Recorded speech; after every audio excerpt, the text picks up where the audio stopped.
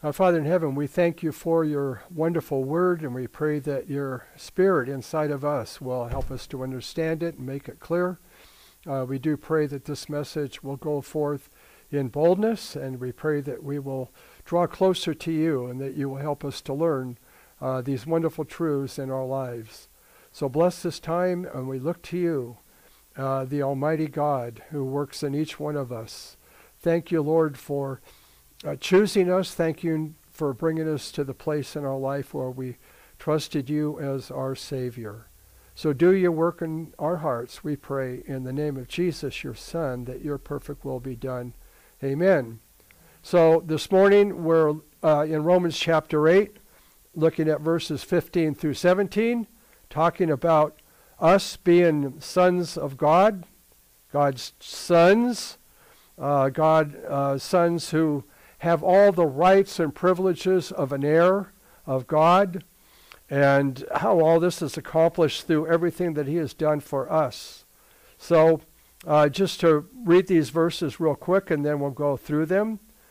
For you did not receive the spirit of slavery to fall back into fear, but you have received the spirit of adoption as sons, by whom we cry, Abba, Father. The Spirit himself bears witness with our spirit that we are children of God. And if children, then heirs, heirs of God, and fellow heirs with Christ, provided we suffer with him in order that we might also be glorified with him. We've been made children of God. The difference between, they're basically saying the same thing. We've been adopted into God's family. But to be a son of God is the idea that we're heirs of him. All the things that came to the son, the oldest son of a family, he had more privileges than the others did. Well, God has said to all of us, everybody in his church, that all of these privileges I've given to you as being a child of God. It's a remarkable thing that we can be children of God, because at one time we were children of wrath, of his wrath, because of our sin. That's Ephesians chapter 2. So I'm just going to read a few verses from 1 John chapter 3, saying what an amazing thing it is that we can be called children of God. And it's because of his love for us, and his grace that is given to us, and his mercy that he shows to us. So John writes, 1 John chapter 3, verse 1, see what kind of love the Father has given to us, that we should be called children of God. And so we are. I think God wants us to know this. The reason why the world does not know us is that it did not know him. Beloved, we are God's children now, and what we will be has not yet appeared, but we know that when he appears we shall be like him, because we shall see him as he is. And everyone who has this hope in him purifies himself as he is pure, as God is pure. So he wants us to know right now, from the moment we're saved, we are a child of God. We're placed by the Holy Spirit through adoption into his family. That's a fact. And that's something that sometimes I really need to know, because when we sin, and we all do, that our conscience will really go after us, and it should. The devil will really go after us and accuse us and tell us that we're worthless and we might as well give up, and maybe we're not saved at all. Yeah, probably we're not even saved at all, acting like this or doing what I just did. He just pounces on us. He's like a roaring lion. He wants to devour and destroy. And he uses sin to do that. He tempts us, and when we give in to it, then he pounces and fills us full of guilt, and you're really not a child of God. So what God wants us to know is, yes, we are children of God. We belong to him. We're in his family. And it's all his doing, what he's done for us. We can't do this ourselves. So in this section right here, in verse 15, it says, "For you did not receive." So we have to wonder what this "for" is for. And we'll go back to verse 14. And it said, "All who are led by the Spirit of God are sons of God. For you did not receive the spirit of slavery." So he's going to present 3 reasons why we know that we are the sons of God in verse 15, 16, and 17. So the first one in verse 15 is, we know we're sons of God because we are adopted. It's something he did for us. I was adopted before I was born. I adopted 2 more kids a few years ago. When you do it, it's done. You're adopted as something that happened. I'm still adopted. I'm adopted twice, once by God and once by my mom and dad. And then we're sons of God because he tells us we are. Inside. He really does. And then we're sons of God because we're heirs of his. I've been heirs twice. Once from my father, who died many years ago, and my mother that died many years after he did, and several years ago. And you receive an inheritance. The sad part is your parents die. And that's, I still have things happen in my life. I want to call up my mom and say, "Mom, boy, you won't believe what just happened," but you can't. She's not here. I trust that she's with the Lord. But we receive an inheritance, and usually nowadays that means money. And I did find, my dad did say, an inheritance you receive from me, he said, it'll seem like a lot, but I'm telling you, it'll be gone before you know it. You know, and the truth was, I could have gone out and bought a car for that amount of money. It would have been a really fancy car, but there were cars that I couldn't buy with that amount of money. And there was enough to buy a car. And that was a great thing. You can walk into a showroom, look at a car and say, "I want that one." And they say, "Well, let's talk about financing." And I say, "I don't have to. I'm an heir. Look what I have. Look what my parents have given to me. I have all this because my dad died." And God is saying to us, you're an heir. Look at all this. A car, anything on this world is nothing compared to what he gives us and what we have from him and being heirs. It's just amazing that God loves us so much, that he has taken such good care of us, and that he's made us heirs because he's adopted us. And what we're going to see in the future, we're going to go, "I never could have described it. I never knew it was going to be this good." And the thing is, it will never run out. It will never go away. It's reserved in heaven for us forever and ever. Oh, how much God loves us. I want to keep remembering how much he loves me to give me all of this. So, first of all, we're God's sons because we are adopted. And it says we didn't receive a spirit of slavery. No, we received the Holy Spirit. He already talked about being enslaved to sin in Romans 6:6. He says when we're unsaved, we are slaves of sin. It's very hard to stop sinning. He that sins is a slave of sin. But we have not received that when we got saved. Oh, something's different. It's much different.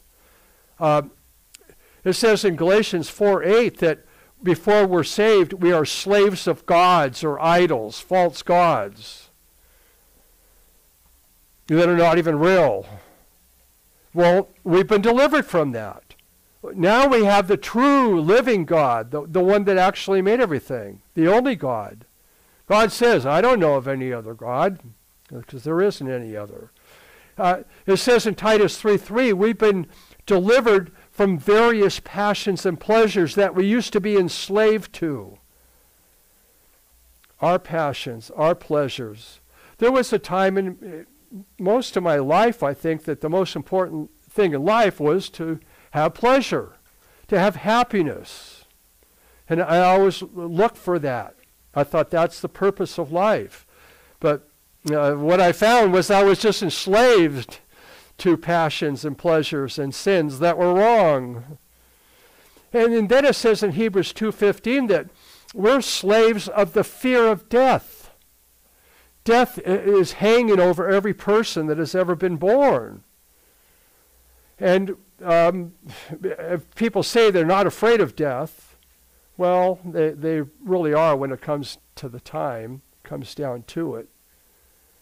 One time I heard a man tell a story about being on an airplane, and he was sitting next to a man with an incredible watch. And he said to that man, "That's an amazing watch," because this man was a Christian and he wanted to talk to him about the Lord. And this man said, this watch is nothing. And he said, "Well, aren't you afraid that somebody's going to steal that and try to beat you up and take it?" And he said, "I'm not afraid of anything." And he said, "Oh, really? Yeah, I'm not afraid of anything."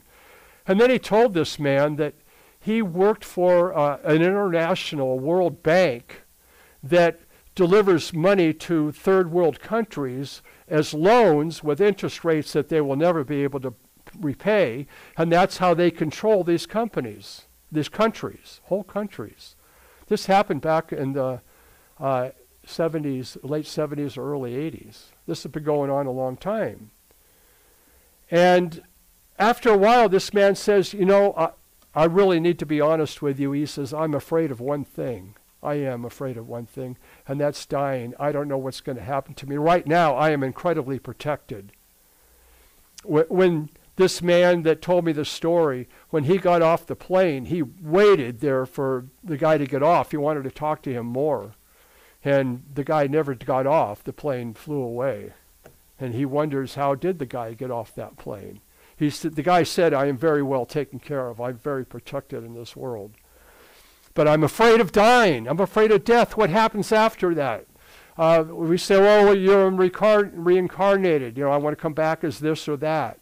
Or we say, "Well, you just go to sleep. It's like there's no more consciousness." But the Bible does teach something different. It teaches a conscious death forever and ever in either of two places, heaven or hell. We have been enslaved by the fear of dying. Not anymore. Because Jesus rose from the dead, because I am his child, I too will rise from the dead. As soon as I'm dead, my body falls, whenever that would happen, I'll immediately go to be with him, my spirit, my consciousness. And then eventually it will be reunited to a body that's risen from the dead. That's something not to be afraid of anymore, something I'm not a slave to anymore. So he says, when you got saved, you didn't receive a spirit of slavery to fall back into fear. But here's what you did receive. You received a spirit of adoption as sons. You see, when we were saved, there was an adoption ceremony that took place. We went through... I didn't go through that because I was adopted before I was born. And I was taken out of the hospital when I was 3 days old, and the only parents I've ever known are the ones that adopted me. And whenever I would ask my mom, tell me something about my adopted family, she would say, why do you want to know about them? I'm your mother. So I learned pretty quick in life not to ask her that anymore. It hurt her. She was my mom. She took me on as her son. My mom and dad both wanted me. They both chose me. But there was no ceremony that I knew of because I was just born. But I had a ceremony with my 2 kids, and we went through the whole process of all of the psych tests and the social tests and the finance test and all the background checks, and got to do it again, and got to do your fingerprints again, and run your picture everywhere, and all the FBI and everybody that checks on you, and all the stuff we had to go through, and the medical test and the medical examination. And finally one day we got to go to the courthouse here, and with our 2 kids, and after all the pronouncements were made and they were officially ours, then we got to go up in front of the court, and the judge came down, and we all stood there with the judge and the two women, that the lawyer and the woman from social services that helped us through the whole process. And we had a ceremony, and the kids were officially ours, and we have the pictures in a frame to prove it all. We have the papers to prove it all. It's something that happened. It was done. It was a glorious, wonderful day. And it still was, no matter how bad they act. It still is a wonderful, glorious day, because they always don't act bad. Sometimes they're just as cute, as fun as can be, most of the time. Yeah. So I guess we're that way with God. I don't think he ever looks at us and saying, oh, I made a bad choice. That was wrong. He knows our hearts. He knows who we are. He said, I loved you and I adopted you. The ceremony's done. You're in my family, and it will never change. It will never change. And the children are my heir. I have to leave them something. I have to. That's the law. They're my adopted kids. I cannot unadopt them. I'm glad that my parents adopted me. It was a very rocky road through my teenage years, but I'm still glad. It was God's plan all the way along. So he says, I have adopted you, and I put you into my family. It was the Holy Spirit that did this. How wonderful is that? We have received the Spirit of God, the Spirit of adoption. We received it. That's how everything from God comes to us. Everything he does for us comes to us when we receive him. It's not our doing. It's what he has already all done. In John 1:12, as many as received Christ, who believed in his name, and that's how you get saved. You believe in his name as the Savior of the world, who satisfied God the Father with his atonement, his death on the cross. He gave the right to become the children of God. We become children of God. We have the right to, because we receive our Savior. There are people today, Christians, that say, oh, we don't receive Christ. You know, he has to be Lord of your life, and you got to do this, and you got a lot of things you got to do to show you're worthy or something. I don't know. No, to as many as receive him, he gives the right to become children of God. We're adopted. And then 1 Corinthians 2:12, now we have received not the spirit of the world, we don't want that one anymore, but we have received the Spirit who is from God, that we might understand the things freely given to us by God. God says many times, especially in the Old Testament, my thoughts are higher than your thoughts, as the heavens are higher than the earth. How much higher is the heavens than the earth? Well, it goes on for billions and billions of light years.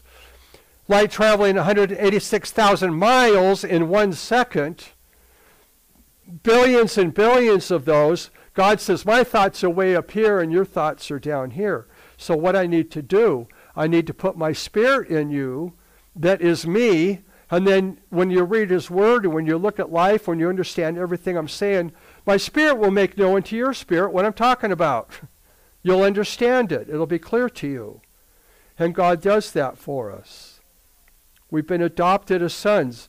Adoption is officially, in this Bible, a declaration of something that God has done to bring us into his family as children and sons.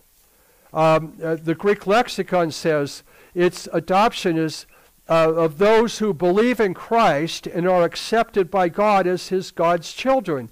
With full rights we have. That's the sonship of it all. So some new translations will, if it says son, they'll want to say, well, sons and daughters.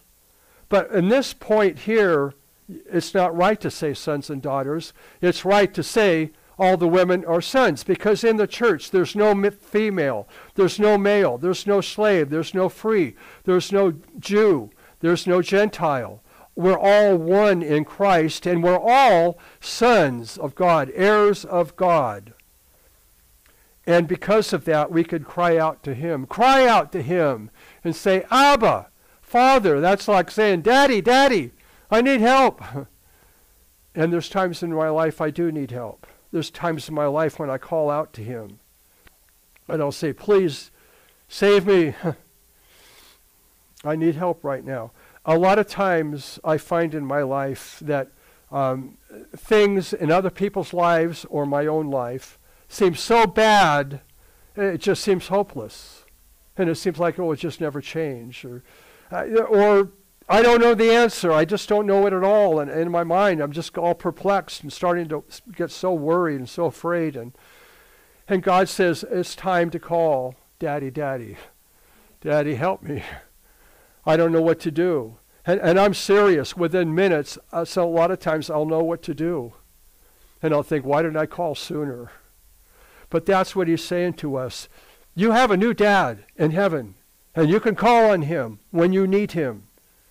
You can talk to him all the time, whether you need him or not. It's really good too. Why did he do that for us? It's amazing to look at it, and I guess he chose us because he wanted to. He adopted us because he wanted to. That's the way he is. In Galatians chapter 4, it talks about the exact same things that is in Romans chapter 8. In Galatians chapter 4, beginning with verse 4, it says, when the fullness of time had come, see, God has a plan throughout the ages, and when it's time for something, he does it. He accomplishes it. When the fullness of time had come, God sent forth his Son, born of a woman, born under the law, to redeem those who were under the law, that we might receive adoption as sons. It's because of Christ coming into the world. The perfect Lamb of God, never sinned once, died for our sins. Because God sent him to die for our sins into the world so that we can receive adoption as sons. He did that so we can be adopted. That's what it took. And because you are sons, God has sent his Spirit of his Son into our hearts, crying, Abba, Father, Daddy, Daddy. So you are no longer a slave, but a son, and if a son, then an heir through God. And if we want to look at it a little farther to understand more why he did this, he talks about it in the book of Ephesians in the first chapter. Beginning in verse 3, he said, blessed be the God and Father of our Lord Jesus Christ, who has blessed us in Christ, so was in Christ, with every spiritual blessing in the heavenly places, even as he chose us in him before the foundation of the world, that we should be holy and blameless before him. See, before the foundation of the world, it's not that God looked down through time and said, okay, he receives me, he doesn't. So he I chose because I know he's going to receive me, and he I chose because I know he won't receive me. He didn't. It's not that. It's that he looked down through time. Everything that happens in the world, he makes happen. He has plans. He carries them out. I guess from my viewpoint, it's hard to understand. But he is saying here that before the foundation of the world, before the planet was here, the stars, nothing was here but him and his glory and all of his brilliance and light. He planned the whole ages all the way along.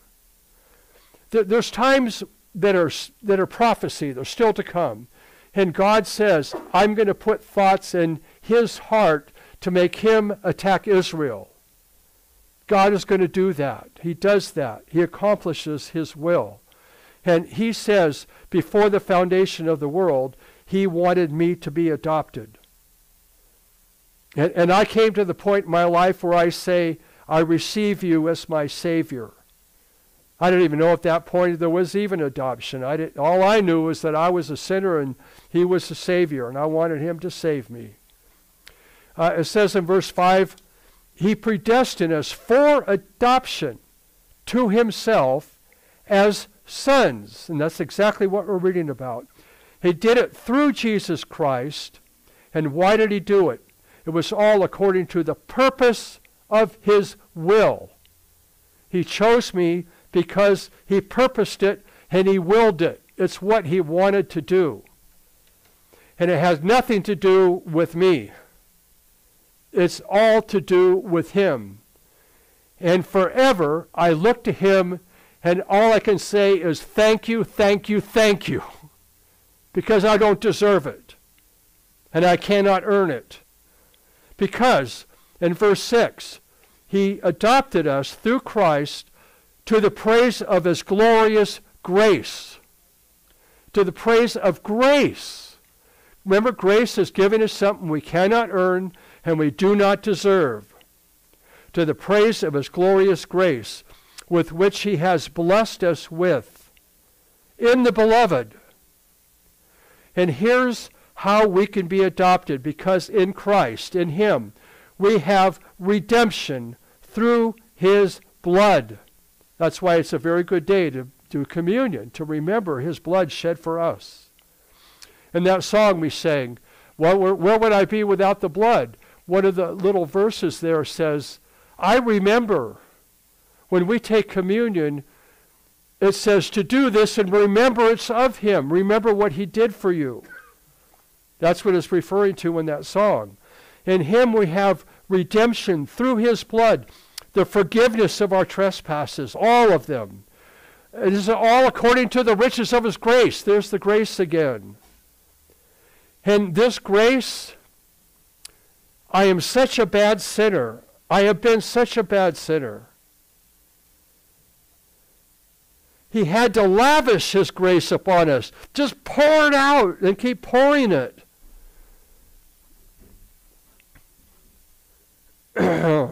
So, my adopted mother, one time I took her car and I went to a drug house, and I spent the night taking drugs in that drug house. And I had to get the car back home so my mother could go to work. And as I was backing the car out, the whole car went boom, and the car wouldn't go. So I got out to look. And there was railroad tracks, and they were down a couple of feet. And there was just a sharp cliff. And the back tires went over there, and the car was laying on the ground with the back tires in the air. So I got a ride home with somebody else. And I went to bed. And my mother came frantically waking me up and saying, "Where's the car?" And all I could say was, "It's on the tracks and the train's coming." So my mother adopted me, and that's who she had to deal with. A jerk such as I. And somehow I got out to where this location was, and she somehow went there and got it. I never did know how she got the car out of there. And she didn't hate me, but she didn't like me. How I look back on that, I think, what a dirty rat. Rats are better than I was. How mean, how cruel, how inconsiderate. A dope-taken jerk. And God says, you all are. And it's only because I'm giving you what you don't deserve. I've given you the world, more than this world. I'm making you my heirs. The very God that made every star in the universe. Trillions of them. I'm all-powerful. And I can give you stuff that you can't imagine. It's going to be so good for you. And I'm doing it because you don't deserve it and you can't earn it. I love you. I am good to you. And we need to remember that when we're condemned or when we start to doubt our salvation. We need to remember what God has given us. We need to remember what John said. You are sons of God. And you are. You are sons of God. Now you are. He has to keep you telling this out because we got to keep remembering that. He doesn't want us to sin, and all that is so we'll live a righteous, holy life. He wants us to, and he gives us the power to. So why did God do this? because he wanted to, and he's gracious, and he's loving, and he's kind. And we're part of his plan throughout the ages. Every single believer has a place in God's plan. We all do. And we can cry out, Abba, Father, Daddy, Daddy, I love you so. So, he tells us that we're his sons because we're adopted, and then he tells us we're his sons because he tells us that. How clear is that? Well, verse 16, the Spirit himself. Not any other spirit, it's the Spirit himself. He bears witness with our spirit that we are the children of God. He lets us know inside that we're the children of God. And it seems that at the very hardest times in my life, or the times when I've sinned, or the times that I have any kind of a doubt, I can go to him and I can say, would you please help me understand? And I'm serious. Within a few minutes, I'm saying thank you for helping me to understand, to look at the facts, because when turmoil comes into our life, from whatever it is, our family, our jobs, our money, our health, our sin, anything, something else happens. Today, there's enough stuff in the news to make us nervous wrecks all the time. When you see what this new world order wants to do, they want to take away our prime rib and give us crickets. Now they're saying, oh, the cows got bird flu in them. I say, you're a bunch of bird brains. And I'm not sorry to say that, because they are. They're fools. They're acting stupid. They're trying to take away our food supply. I look at all this, and you can get so worried about it all. And you can say, God, would you please help me to feel a little more secure here? Give me a little more hope. And it says, his Spirit bears witness with our spirit. And this word bears witness, it's the word for witness, which is the word for martyr. A martyr is a witness, and then they die for their witness for Christ. Well, he's bearing witness, and there's a little prefix on the front that means together.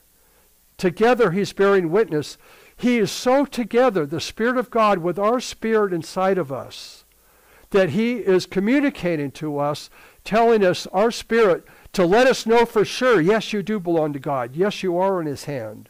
Yes, you are his adopted son. Yes, the ceremony really did take place the day you were saved. It really happened. You really belong to him. When I go to Sacramento, and the chiropractor I go to is in somewhat of the same neighborhood that I grew up in, and I can go down the road and I can say, I remember the stuff I did in this house. I can remember sneaking over that girl's house in the middle of the night and tapping on her window and getting her out. I can remember stealing a car here. I can remember getting in a fight here. I can remember, oh, there's the school I never went to because I committed truancy so much. I can just, everything bad I've ever done, and within minutes I can think, why would I ever think I'm saved? Look at the kind of person I am. Well, God, would you please help me to see that I'm saved, that you saved me. You washed all my sins away. All this stuff, why am I remembering it? You don't remember it anymore. You've forgotten all of my sins. The Bible says so. You're burying them in the deepest sea. That's really deep. As far as the east from the west, they never joined. You separated me from my sins. You've washed me. You cleansed me. You did a lot of scrubbing, and you still have to scrub a lot on me. Help me to know in my spirit that I belong to you. And he does. The Spirit inside of us says, you are saved. You belong to your Father. I'm the Spirit in you. And that's something that you can only know when the Spirit of God is in you. He comes in at salvation at every single person. And I'm thankful.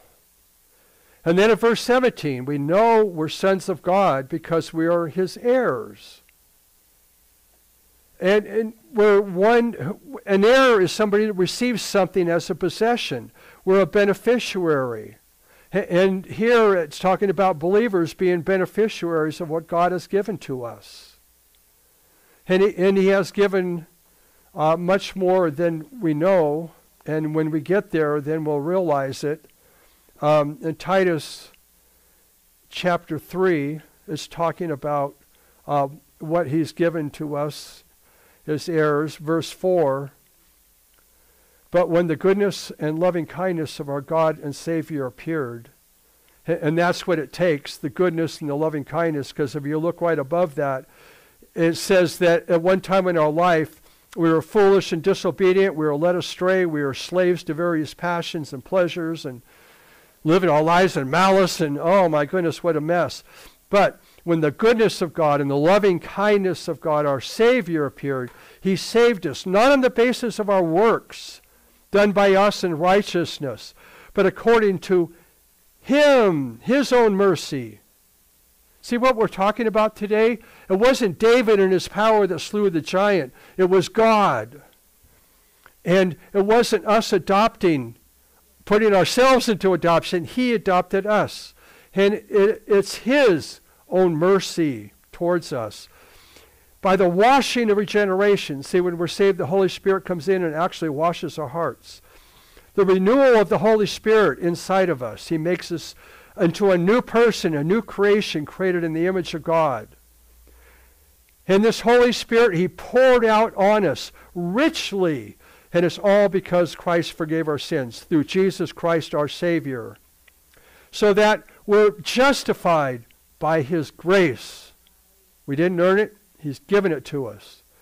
That we might become heirs according to the hope of eternal life. All that, so he wants us to have all that he wants to give us. An heir of God himself.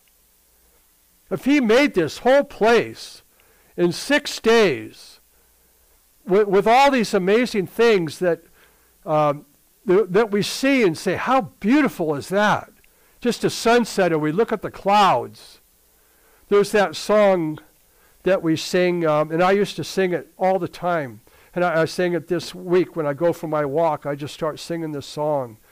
And it's, he made, the mountains are his, the valleys are his, the stars are his handiwork too. And I always throw in real quick, and the clouds too. Because when you look at the clouds, you look at these clouds and you think, wow, look at that looks like that, and that looks like that, and that cloud looks like that. They're just amazing. All the things that God has made. He did all this in 6 days. 2,000 years ago, he said, I'm going to heaven to make a place for you to live. What kind of place could he make for me to live in thousands of years if he did this in 6 days? Wow. That's all the way he can describe it. There's a lot of gold there. And the gold's so pure, you can see through it. It's transparent.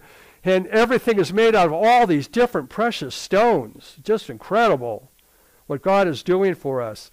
He washed us, he cleansed us so we can be his heirs. He really wants us to grab a handle on these things.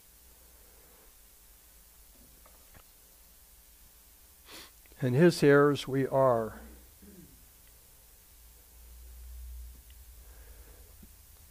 We're fellow heirs with Christ, too. We're going to always be with him. In the wonderful book of Thessalonians, it talks about a time that's going to come, and maybe the time is pretty soon. I don't know. I would like it to be. I think it should be. God has his own timetable, and it's never mine. But it says in 1 Thessalonians chapter 4, we don't want you to be uninformed, brothers, about those who are asleep, those who have already died, that you may not grieve as others who have no hope. For since we believe that Jesus died and Jesus rose again, even so, through Jesus, God will bring with him those who have fallen asleep. So all the believers that have fallen asleep in his church, that have already died, he's going to bring them back one time in the air. For this we declare to you by the word of the Lord, that we who are alive, and there will be Christians here who are alive, who are left until the coming of the Lord, that we won't perceive those who have already fallen asleep. Because the Lord himself will descend from heaven with a cry of command, with a shout of an archangel, and with the sound of the trumpet of God, and the dead in Christ will rise first. Then we who are alive, who are left, we're going to be caught up in just a split second together to meet with them in the clouds and the air, to meet the Lord in the air And so we will always be with the Lord. And so we will always be with the Lord. We're heirs with him. And at some day we'll always be with him. With God himself, who made us, who forgave us and loved us, who just says, let there be light, who just says, let there be all the animals in the world, and all at once they all appear. Who said, let all the earth be full of all the trees, and all at once they all appear. Let all the stars come in, all billions and billions. The Bible says, this is how big God is. It says the stars are the work of his fingers. He just took his fingers and he put them all out there. And he says, not one of them is missing. In case you ever look up there, I guess we can see about 3,500 stars with our bare eyes.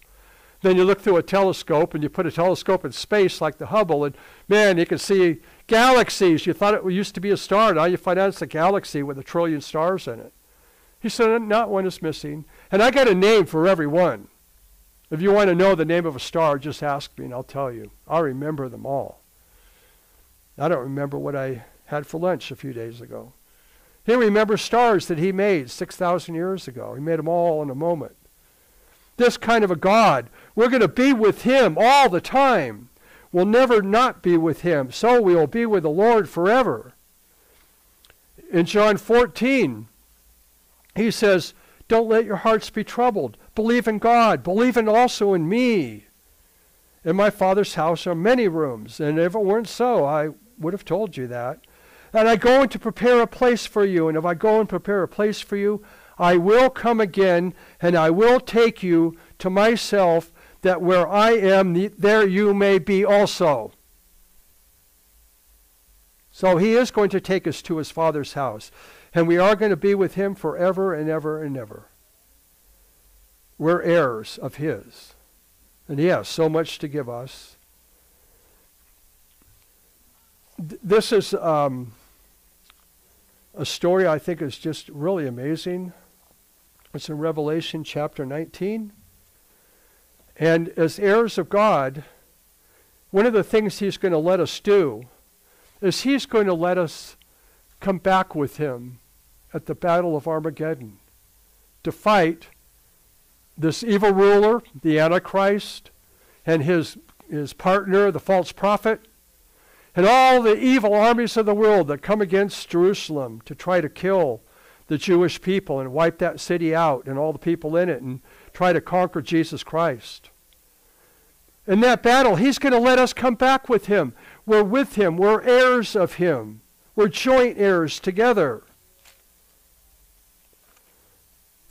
In Revelation chapter 19, verse 11, I saw heaven opened, and at that time we will be in heaven. And John could see, and the people of earth will see heaven opened, and it's happened several times in Scripture. It's going to open up, and we'll be able to look into it. And out of it comes a white horse, and the one sitting on it is called Faithful and True. In righteousness he judges, and he makes war. Finally, somebody that's coming that judges righteously, not corrupt, bribe judges like we have today. There's good ones, and thank God for them. But the corrupt ones, oh. Well, he's coming as a righteous judge. What do his eyes look like? They're like a flame of fire. What's on his head? Many diadems.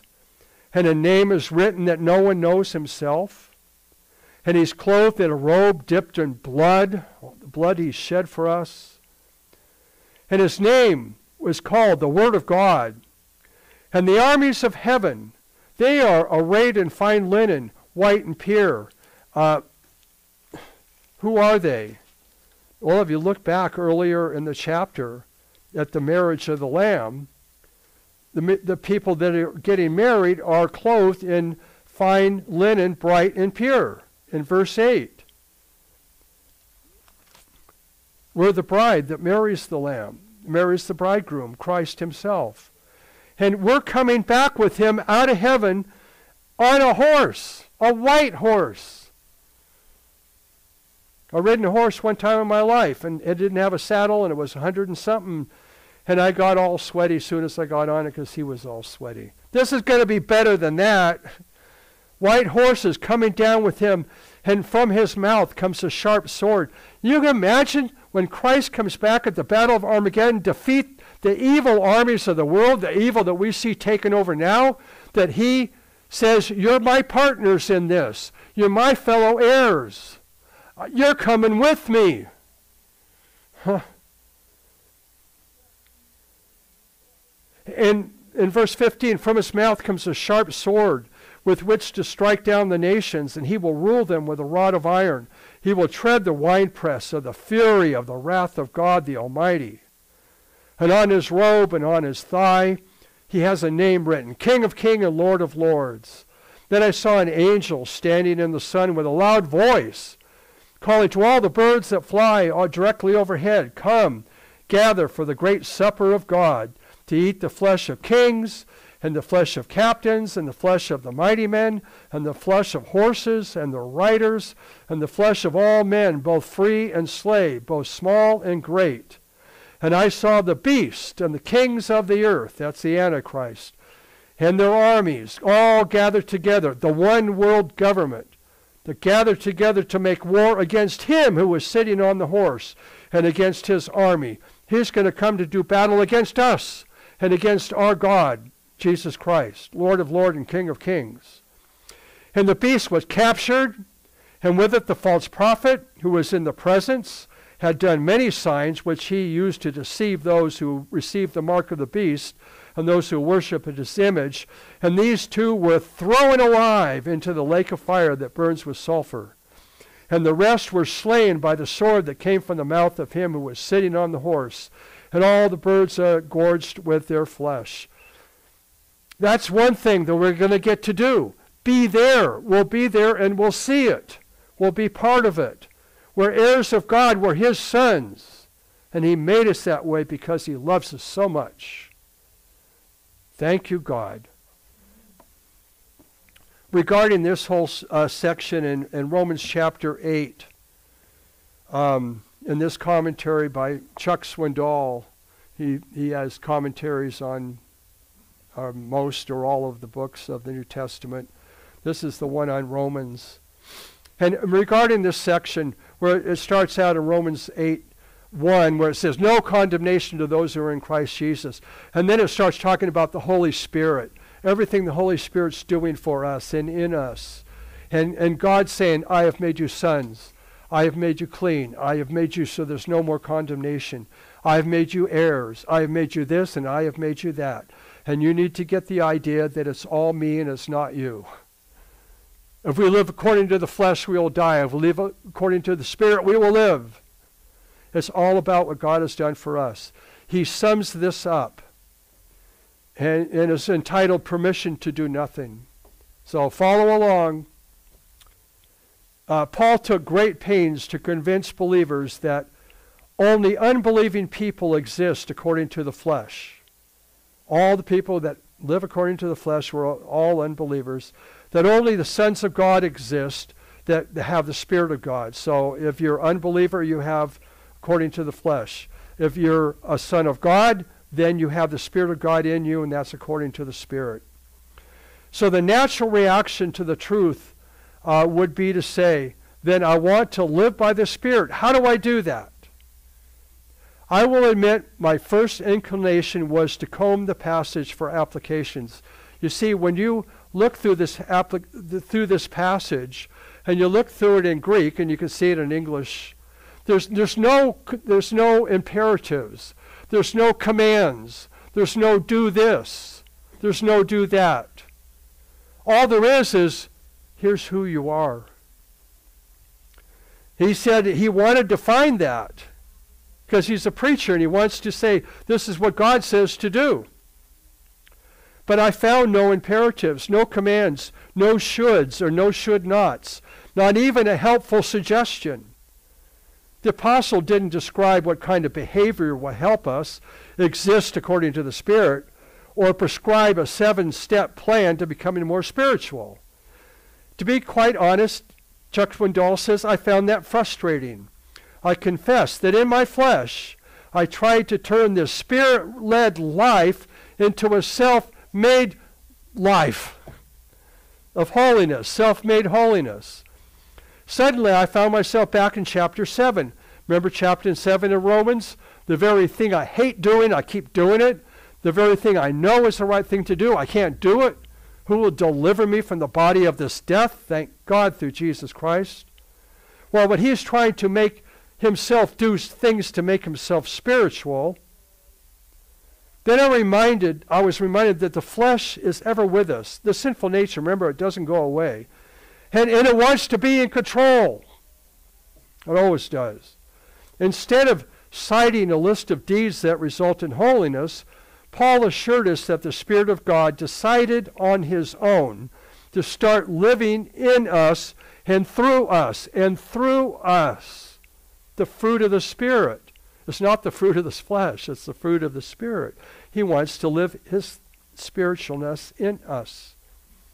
Then he described what the Spirit will do for us and all the blessings we will receive as a result. He has an exclamation point there. Existing in the Spirit is not about what we do for him. Remember, we can do nothing. Remember, Jesus said too, without me you cannot do anything. The Spirit life is about what he will do on our behalf, because the indwelling presence of God's Spirit is a gift of grace. Don't deserve it, can't earn it. The same gift that redeems us from slavery to sin and rescues us from it. That's the Spirit we have. The free gift of salvation from sin begins now, not just after the grave. The new life we have, the new spirit we have of God, the new nature that knows the right thing to do, we have it right now. We don't have to wait to die. When you do die, the old one's gone. It's still there now. So what must we do? What is our obligation? It's not that complicated. Difficult to do because the flesh will not surrender control easily. But the answer to what is our obligation, what do we have to do, the answer is nothing. So now understand what I'm saying. These are all good things, and we should be doing them, most of them. Nothing, he has a question mark, nothing. What? You don't have to pray? You don't have to get up at 4 a.m. for a quiet time? You don't have to have family devotions? You don't have to give away all your money? Or you don't have to take a shower every day? Or obey the 10 Commandments? Or wear dark clothing? Or eat low-fat foods? Or do a pile of good deeds to become more spiritual? What? No, nothing. If you have the Spirit within you, you're as spiritual as you're ever going to be.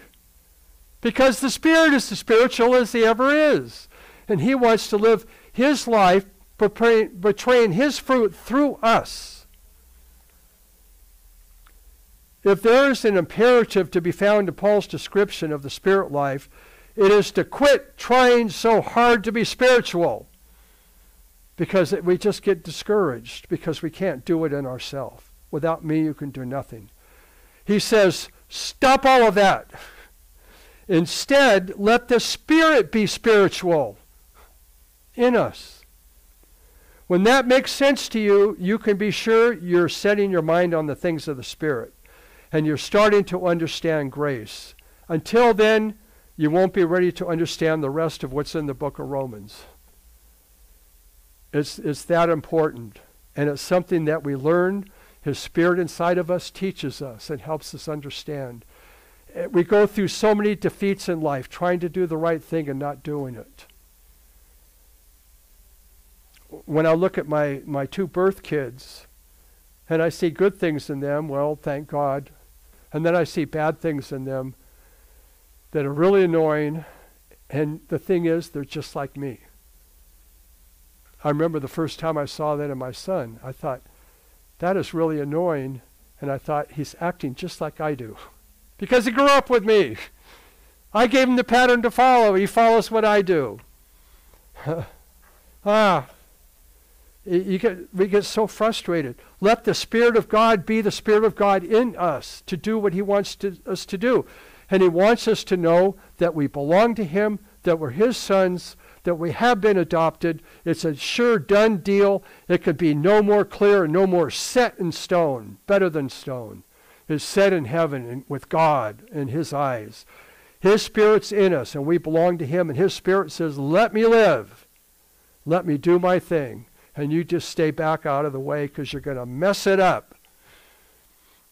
And that's something we learn. And we get better at it all through our Christian life if we're growing. Remember what Peter said, grow in the grace and knowledge of our Lord Jesus Christ. We learn more about Christ, all about how He works and what He did for us and the Spirit in us. And we grow in the grace. We understand more and more. The more we realize what sinners we are, the more we realize how much grace God has to love us anyway, to still love us. So that's that. He said it's not very complicated. Sounds complicated to me, but it's not. Let the Spirit be Spirit and leave it at that. So let's pray together. Father in heaven, thank you for these wonderful truths. Thank you for loving us. Thank you for showing us mercy. And thank you for your marvelous grace that forgives us from everything that Christ did on the cross, that perfect Lamb of God. Thank you for dying for us and saving our souls. And as we have a time now remembering why all this is possible because of your shed blood and your broken body given for us, just really bless our hearts, Lord. Really bless us in this time. So good. And that we'll love you more and more today. And we pray these things in Jesus' name. And we pray that your perfect will be done in everything. Amen.